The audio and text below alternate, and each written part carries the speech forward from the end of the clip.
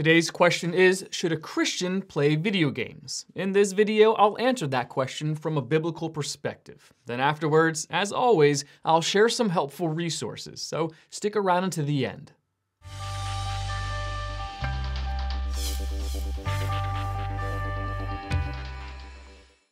Completed nearly 2,000 years ago, God's Word does not explicitly teach whether or not a Christian should play video games. But the Bible's principles still apply today regarding the best use of our time.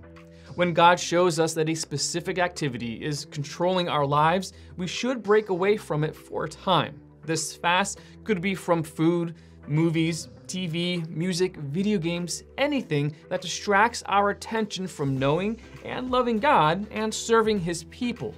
While some of these things may not be bad in and of themselves, they become idols if they distract us from our first love. Revelation chapter 2, verse 4. Following are some principles to consider, whether the question is regarding video games, TV, movies, or any other earthly pursuit. First, will video games edify or merely entertain me? To edify means to build up. Will playing video games build up your love for God, knowledge of Him, and ministry to others? Everything is permissible, but not everything is beneficial. Everything is permissible, but not everything is constructive. 1 Corinthians chapter 10, verses 23 and 24. When God gives us relaxation time, we should find uplifting activities to enjoy. Do we choose permissible over praiseworthy activities? When we have a choice between good, better, and best, we should choose the best. Galatians chapter 5, verses 13 through 17. Second, will playing video games obey self-will or God's will? God's will for His children can be summed up in His greatest commandment. Love the Lord your God with all your heart, and with all your soul, and with all your strength, and with all your mind. And love your neighbor as yourself. Luke chapter 10, verse 27. Our will has been polluted by sin. Because we have been saved from our selfish desires, we should surrender our will. Philippians chapter 3, verses 7 through 9. God's will transforms our will. Psalm chapter 143, verse 10. Progressively, His desires for us become our deepest desires as well. Many people believe the will of God is boring and humiliating. They picture a monk in a lonely monastery or a resentful church janitor. On the contrary, people who follow God's will for their lives are the most joyful, adventurous people ever. Reading biographies of history's heroes such as Hudson Taylor, Amy Carmichael, Corrie ten Boom, and George Mueller will verify that.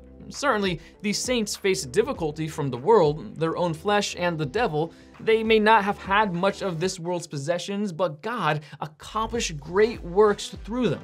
At first, His will seems impossible and too holy to be any fun, but God will give us the power to perform it and the desires to delight in it.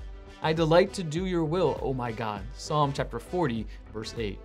Third, does the video game glorify God? Some video games glorify violence, lewdness, and dumb decisions. For example, I'm out of the race, so I'll just wreck my car. As Christians, our activities should bring glory to God. 1 Corinthians chapter 10, verse 31, and help us to grow in the knowledge and grace of Christ. Fourth, will playing video games result in good works? For we are His workmanship, created in Christ Jesus for good works, which God prepared beforehand that we should walk in them. Ephesians chapter 2, verse 10.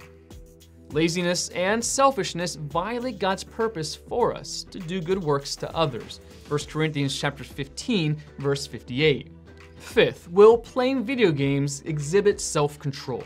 Many people have said that video games can become an addiction or an obsession. There is no room in the Christian life for such things. Paul compares the Christian life to an athlete disciplining his body so he may win the prize. Christians have a greater motivation to live a set-apart life of self-control, eternal reward in heaven. 1 Corinthians chapter 9, verses 25 through 27. 6. Will playing video games redeem the time? You will give account for how you use your limited minutes. Spending hours at a time playing a video game can hardly be called a good use of time. Be very careful then how you live, not as unwise, but as wise, making the most of every opportunity, because the days are evil. Therefore, do not be foolish, but understand what the Lord's will is. Ephesians chapter 5, verses 15 through 17.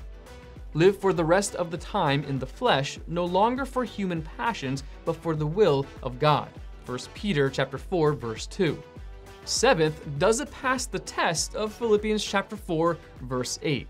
Finally, brothers, whatever is true, whatever is noble, whatever is right, whatever is pure, whatever is lovely, whatever is admirable, if anything is excellent or praiseworthy, think about such things. When you play video games, is your mind focused on godly or secular things? Eighth, will playing video games fit in with my life purpose? Paul wrote that in the final days, people would be lovers of pleasure rather than lovers of God. 2 Timothy chapter 3, verse 4. Western culture fits that description. We love to play. Non-Christians become addicted to entertainment such as movies, sports, and music because they do not have a purpose higher than to enjoy life before death. These amusements cannot truly satisfy. Ecclesiastes chapter 2, verse 1. When Christians become addicted to the same things as non-Christians, can we truly say that we are exhibiting the new life in a crooked and deprived generation in which you shine like stars in the universe? Philippians chapter 2, verse 15.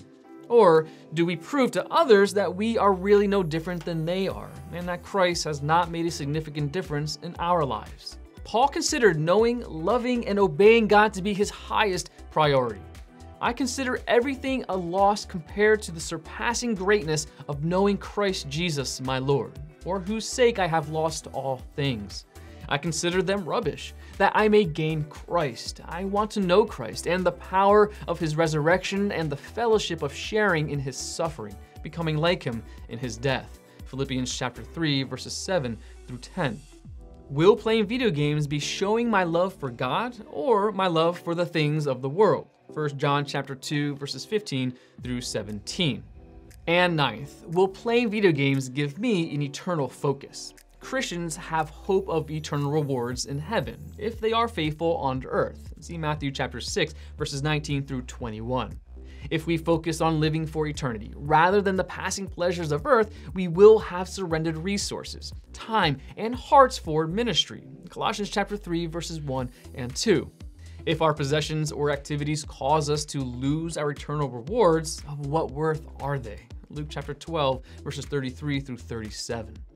Christians often try to serve both God and their own desires, but Jesus clearly stated no one can serve two masters. Matthew chapter 6, verse 24.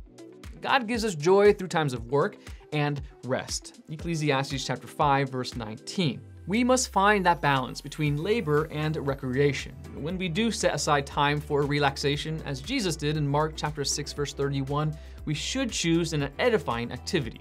The question is not, can I play video games, but would video games be the best choice? Will this edify me, show love to my neighbor, and glorify God? We are to pursue praiseworthy activities, not simply permissible ones.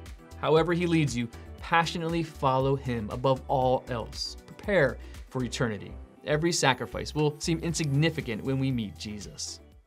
Want to learn more? Subscribe so you don't miss the next video. Visit gotquestions.org for more great content and check out the detail section below this video. There is one book I recommend along with several related questions. If you'd like to learn about Bible Munch or if you're interested in bite-sized devotionals, subscribe to Bible Munch on YouTube. It's linked right here. Now remember, got questions? The Bible has answers and will help you find them.